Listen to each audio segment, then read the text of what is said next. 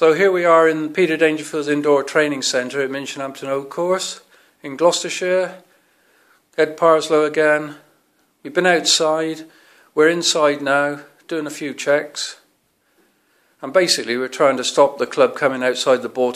If you bring the club out as you did before, yeah, it was out and around there a little bit too much. So we've started to preset, just to give him the fit. That's good. See, it's online now with the... Yeah. Hey, you're a good model. Yeah, so from there, right, turn and set the club. That's it. Won't be quite so far around there when you're looking at the ball. Yeah. Go on, have a go then. So this is the second part. We normally put the turn. Yeah. Good contact. Well played.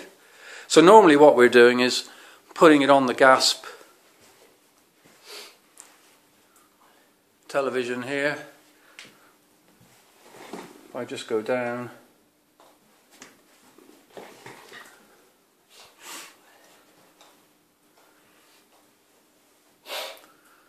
Bit slow. There we go. Bit slow today. So what we're doing is I've taken the Casio camera outside as well.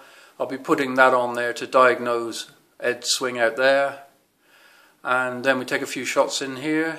There's also an ebook facility which we're using. So all in all, there's plenty of ways of getting to grips with the golf swing, making it better, and we're looking to get Ed down to about 4 handicap this year. Yeah.